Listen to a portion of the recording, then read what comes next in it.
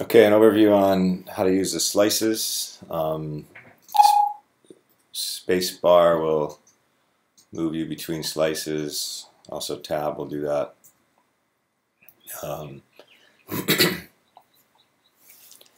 And very helpful to zoom in on certain parts of the slice to sort of see a little closer, see what your points are doing.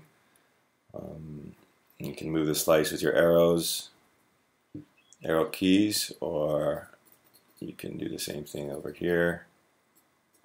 You can zoom in, zoom out, and kind of get your thing. We have a spot check which takes away all the points and gives you just a quick look at what, the slice without any points. Zoom fit will bring you back to the original size. And adding points and slices are just like any other point. You just click on the curve and add a point. Similarly, when you remove one, remove a point and do that. And always, to get back to where you were, you can undo, and everything's the same. As you can see, this board has a little bit of concave in it. That's kind of controlled here. And you can see also we have an above zero, and so this is the 0 point right here. This blue is defined as 0, 0. And so if it's kind of above that, you're kind of in a V situation. Below that, you can get your concave. This is getting pretty extreme, but you can sort of see how you may want to do certain things. Point movements, also, you can still use the keys. So A gets you around clockwise, and if you want to use your arrow keys, and go ahead and do that. S moves you between the points, the tangents and the main point, and gets you along there. To add a new slice, so let's say we're going to add a slice right about here, in between this slice and this slice. Relatively new feature on 2.1.4 and after would be when you add a slice, and let's put one at, let's say, 2 feet, 2 feet from the tail. We'll get a slice here. Now this red line is what your slice would look like as per what we call the intermediate slice. This is, I'm holding on the shift key and I'm hanging on to the left button, and this is how your board sort of looks. In this particular slice, you have a copy of your closest slice, which would be this slice, which is the black line, and then the red line would be how your board is supposed to be at that area. So you could come in and sort of tweak. If you want it to be exactly like it, then you could sort of go ahead and do that. And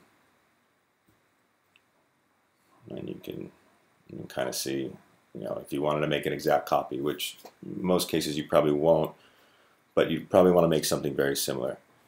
So that's a new feature on 2.1.4 that has been requested.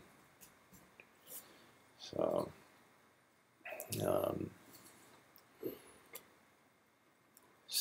and these points over here, you're not able to move them. These are fixed to the stringer. Some people like to move them or want to move them, but you can't. That part of the board gets changed over here. And so those are fixed. So in order to do your concaves and your V's, that they happen with the points over here. And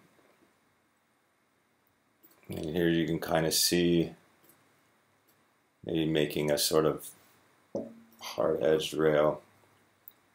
You would kind of come out, and you can kind of see how you may want to follow along with that.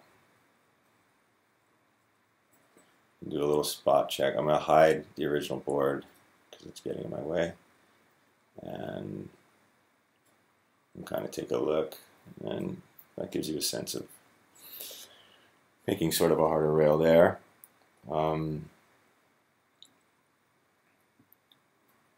there is the option to, hitting the plus key now, is to make a life-size slice. So what people have done before is actually put a template on their screen, and then as a slice gets close to the actual real-life template on the screen, you can actually drag the points to fit that template. So that's life slice. And in the future, after this version, we are planning on being able to highlight all these points and then move the whole slice up and down in a uniform fashion. I think that's about it for the slices. We generally think that less slices are better than more if you don't need them. So yeah, there you go.